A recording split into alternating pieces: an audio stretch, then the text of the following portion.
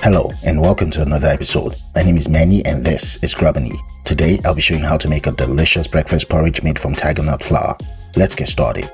We're going to start by adding 1 cup of Tigernut flour to a large bowl. Then we're going to add 1 cup of cold water. If you end up enjoying this video, please don't forget to hit the like button. Thank you. Next, we're going to whisk it all to combine and we're going to get rid of all lumps in the process.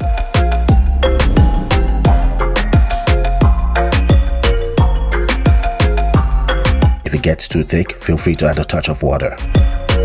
I'm quite sure some of you are curious and wondering how I made my Tigernut flour. Let me show you.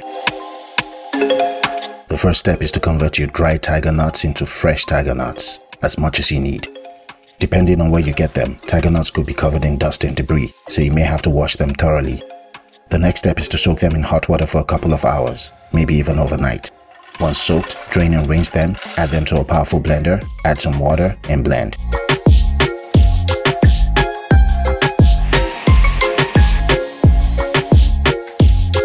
Once blended, pass it through a nut milk strainer to extract the milk. Once you've extracted the milk, you'll be left with the pulp. This right here is what you need.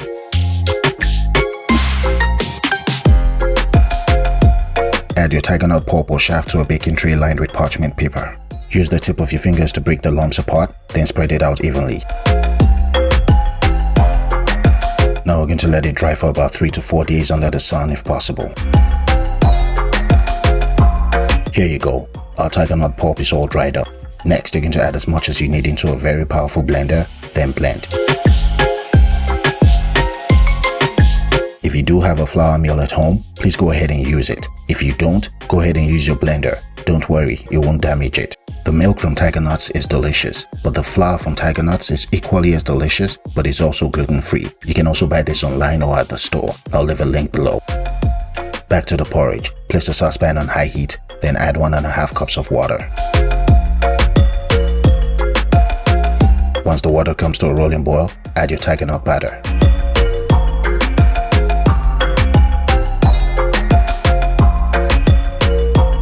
Reduce your heat to medium heat, then whisk it thoroughly.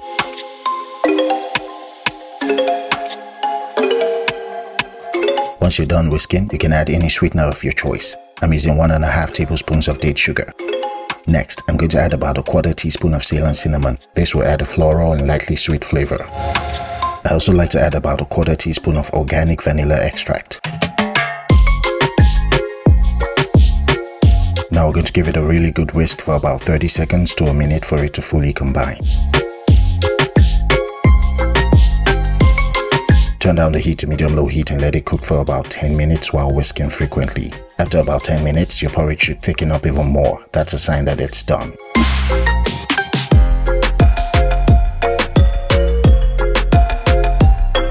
You've worked hard. It's time to reward yourself with a nice hot bowl.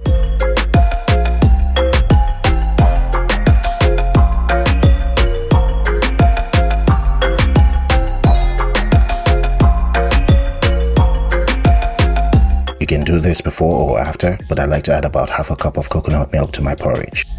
Coconut milk will add some much needed good fat to this high fiber porridge. To take this meal to the next level, we're going to add about 1 to 2 tablespoons of raw hemp hearts. Since Tigernuts are low in protein, adding hemp hearts will make up for the missing protein. At this point, you can garnish with all of the berries and fruits you desire. I'm going with some blueberries because they're about to go bad. Finally, I'm going to slice and add some strawberries, not only because they taste good, but also because they're about to go bad.